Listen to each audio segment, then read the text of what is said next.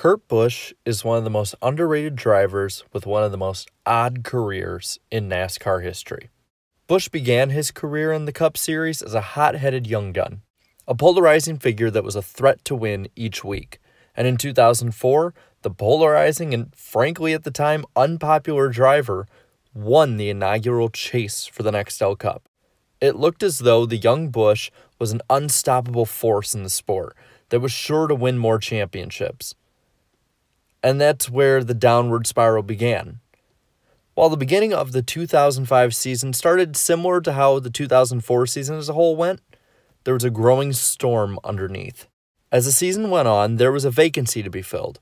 The number 2 Blue Deuce, driven for the final time in 2005 by Rusty Wallace. Busch shockingly jumped into the ride, and in an even more puzzling move, he did so without notifying his current employer at the time, Jack Roush. So, he was already treading on some mighty thin ice. That ice shattered with his arrest before the season's second-to-last race at Phoenix for reckless driving of all things. The arrest was it for Roush. Busch was suspended by Roush for the remainder of the 2005 campaign. But with a fresh new start and a fresh new page at Penske, Busch looked to get back on track. But while the results were generally good, it was clear that something was definitely wrong for Busch. As they're looking at the damage to Stewart's car, Kurt comes up to offer his opinion. And guess what they got in the 2 car? Parked for the day. Meet me at the Oval office.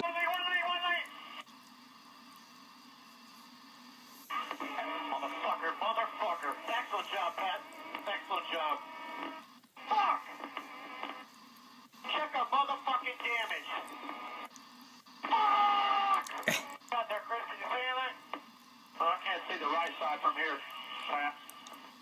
We're on the fucking back straightaway, fucking Einstein. Thank you. Thank you. Why the fuck do you think I'd be okay? I gotta go get in my car. NASCAR told me I gotta get in my car. Kurt's not very happy right now. Kurt Busch's relationship with Roger Penske strained just like his relationship with Jack Roush had. And once again, it took just about the worst possible PR move for Busch to be released from his ride. That just makes me feel a lot better, Doctor. Can you get this motherfucker out of my face?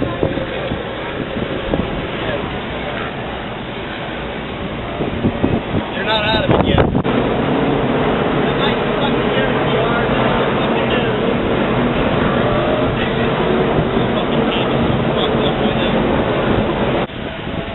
Why can't we tape this shit?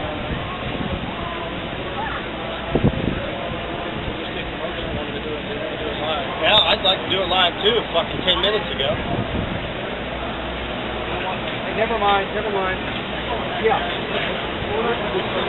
Thank you.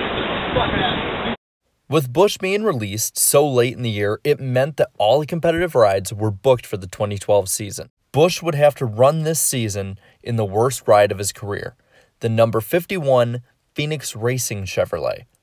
The season was a statistical low point for Busch, and off-track altercations didn't improve it either.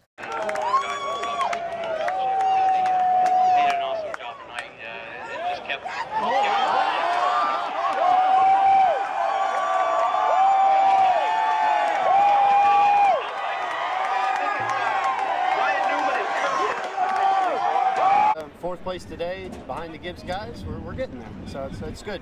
And it was great to have Kyle in the pit box checking everything out today. Kurt Busch, did it impact you how you raced, Justin? The fact that you're on probation after that, he said he was racing you. It refrains me from not beating the out of you right now because you asked me stupid questions. They want you to drop harder to the back. I am there!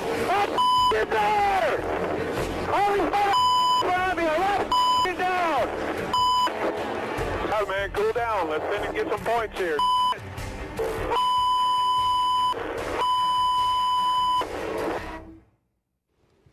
This was Busch's low point in his career. And in 2013, it seemed that it was only going to continue as he had another 25th place level team that he was driving for, Furniture Row Racing. But instead of having problems, instead of struggling, he actually scored a top 10 points finish. And in 2014, he would join SHR. This started a string of 6 straight seasons where he would win at least once per year. And in his stay with SHR was where Busch had what would so far be his final setback in his career. In the time leading up to the 2015 season, Busch had been accused by his ex-girlfriend, Patricia Driscoll, of domestic violence. NASCAR swiftly suspended Busch indefinitely before any other evidence or news had come out about the story. When Busch had not been found guilty, NASCAR then reinstated him. And since, Busch has made the playoffs every year that he drove for SHR from 2014 to 2018. And with him going to Ganassi in 2019, he became the premier driver of a team again. All of the journey of his career led up to this moment. Kyle Busch fighting back. Contact made as they go into one. The Busch brothers, side by side. Tire rub by Kurt Busch. Kyle Busch now fighting on the inside. Once again, Kurt Busch making that outside line work. What does Jones do here if these two get together? Coming out of turn 4. Kurt Busch with the advantage. Kyle Busch slides. Kurt Busch will win. What a finish! The win was an overwhelming fan favorite, a stark contrast from his early career successes. With the win, it seems that his career has come full circle.